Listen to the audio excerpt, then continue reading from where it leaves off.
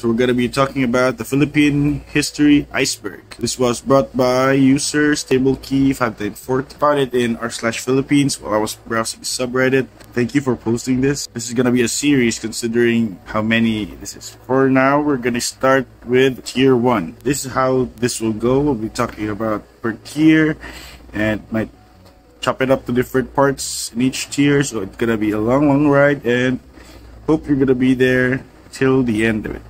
So here it goes. First is the Battle of Mactan. This happened in April 27, 1521, where Magellan confronted Lapu-Lapu for resisting and not converting to Christianity. This resulted to the death of Magellan under the hands of one of the warriors of Lapu-Lapu. Treaty of Paris. Treaty signed by Spain and US on December 10, 1898, where the Philippines was included in the countries that was ruled by Spain to be ceded to the US, worth $20 million at that time to the Spain.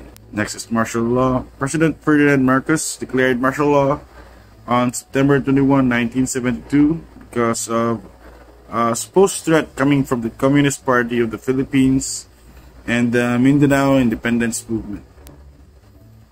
Yeah, there are a lot of controversies on how this was approved, how this was started, because it was allegedly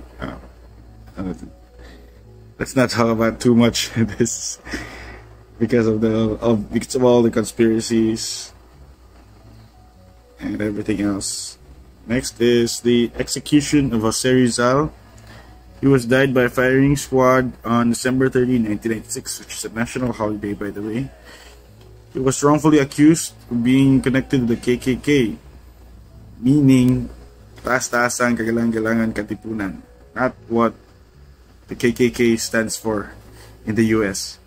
He was then buried in an unnamed grave. While I was searching about this topic, this is where I learned that the firing squad was actually Filipino soldiers that were part of the Spanish army. And behind the Filipino soldiers were Spaniards. It was the Spanish army in case the Filipino soldiers would not proceed with shooting Dr. Jose Rizal. Yeah, pretty interesting info. The Spanish colonial occupation started when Magellan landed in 1521 up to 1898 during the Philippine Revolution. This year, the Philippines celebrated the quinticentennial 500 years of Christianity, which started when the Spanish arrived in the Philippines. Battle of Marawi, a 5-month-long armed conflict in Marawi between the Philippine Army and the ISIL, which is Islamic Jihadist group, I think, which also includes the Maote and the Abu Sayyaf groups. Execution of Andres Bonifacio. In May 10, 1887, the Bonifacio brothers, the leaders of the KK revolutionary movement, was executed. This then caused most of the rebel forces to lose heart and quit. I remember this being a betrayal. No, I wasn't able to search. The Hukbalahap, a communist-led rebellion that first started out as an anti-Japanese rebellion. When the Philippines has obtained independence, the Huks refused to side with the government and seized Central Luzon with their own regional government, where they were also trying to have a seat in the government. They were then stopped with the help of the US supplied weapons and along with their Magsaysay's popularity. At that time, the Hukbalahap was waiting for the Philippine people to lose trust in our government because of issues or scandals, I think. At that time, they were supposed to join the election campaign, but their hideout was raided, so they were stopped at that time, luckily. Because of researching this topic, I've learned just now that it was a communist-led party. I remember it was just revolutionary movements, but never knew it was a communist-led party. So, Philippines could have been a communist country if they succeeded in their plans.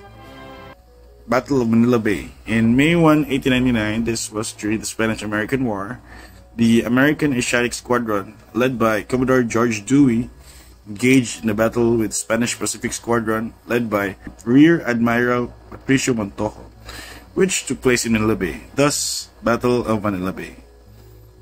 And lastly, for this part, Oplan Tokhang, national law enforcement to warn drug traffickers, pushers, and users to stop. So this started during the Duterte administration. This caused controversy due to some issues on extradition, judicial killing, and human rights violations.